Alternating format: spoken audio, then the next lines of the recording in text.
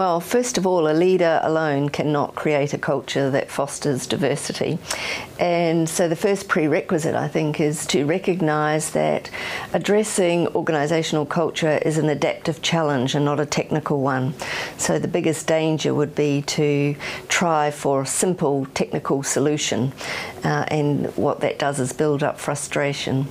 I think it's much easier in a greenfields situation, such as a small entrepreneurial startup, where there are not many people involved, to have everyone engaged and to be considering what it means to foster diversity and what that would look like in practice as well as in the rhetoric of it.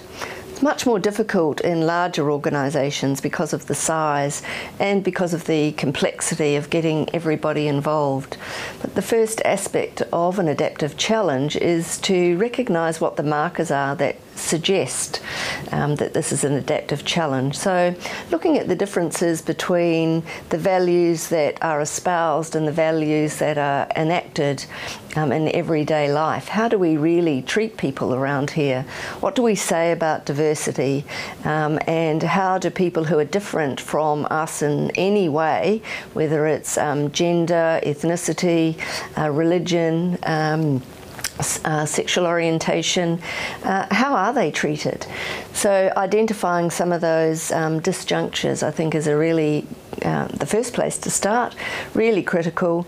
And then it's about what a leader can do is facilitate the conversations, having the right people in the room. So these are often very challenging conversations, very difficult to facilitate. Leaders have to recognise how much challenge can be coped with and still be constructive, and when to lower the heat and engage in future conversations at other times. So it's a very large challenge, and I think it's one that many organisations are facing. I think that is really challenging, the sense of how do people that are doing things well, in their mind well, how do you say to them, actually the workforce isn't as diverse as it should be, it's not as representative as it ought to be, and so how do you bring others into an organisational structure that probably is oriented one way rather than for all. So it's about being open to the challenge, articulating the challenge, getting everyone to be working on the problem, so it's not about just you from on high dictating down, we're going to have more of this and less of that, and being prepared to change systems and structures, as well as challenge some leaders, line leaders, who probably don't want to affect the change that you're trying to drive. So it's multifaceted, it's up and down the organisation, and it's probably an incredibly challenging thing to do. So even just getting more women into the workforce is challenging, let alone being more tolerant of having people who don't look like us in the workforce, where English might be a second language and those sorts of things. Culture is a very interesting concept, and it's a concept that's getting more attention, I might say. Culture, conduct, regulators are starting to look at these issues. And the hard-headed economic rationalists would say what's important is the balance sheet, and their P&L. But even they, these days, are starting to understand the importance of culture.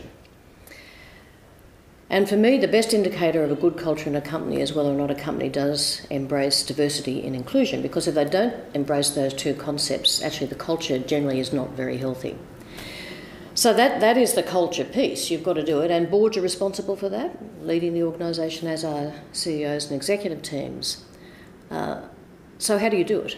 You have to do some pretty practical stuff. So you've got to have a framework for establishing a good culture. So if we look at diversity and inclusion, the framework for that is really, I think, comprised of three components. Firstly, that there's the issue of leadership. You don't get anything done if the leader doesn't lead on that issue. So if the leader says, I believe in diversity and I believe in inclusion, but everything they do suggests to the contrary, you won't achieve a thing. So you've got to have a leader who manifestly walks the talk, so they actually do in their acts, in their recruitment, in the way they conduct themselves with performance reviews, remuneration reviews, respect diversity, whether it's gender diversity, ethnicity, whatever. So leadership's really important. The second piece is focus. So leaders should be looking at their organisations and saying, well, in the diversity and inclusion space, where are our shortfalls? Where are we not achieving? So identifying very precisely where those shortfalls are and what needs to be done to achieve improvement against each of those. And the final piece is probably the most important piece in a way, and that is accountability. So once you say, this is what we have to do, this is the shortfall areas, this is what we'll do to eliminate those shortfalls, you've got to hold people accountable and you've got to report transparently against your results. Now, if you had those components, you would have much more success in having cultures of diversity and inclusion. I mean, these simply aren't rocket science, to be honest. Those three components that comprise that framework you use for any business initiative you want to achieve. It really is just taking a strategic approach to it. So when I say to people, this is easy, I say it's easy to express. It's not so easy to implement because, particularly in large organisations, the accountability piece is tough.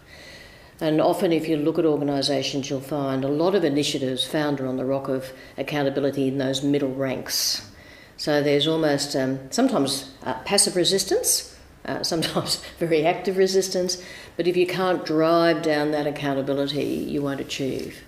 So it's easy to say, it's a framing that has got commonality across all sorts of business objectives, but it requires a lot of discipline and resilience and stick-at-itness to achieve it.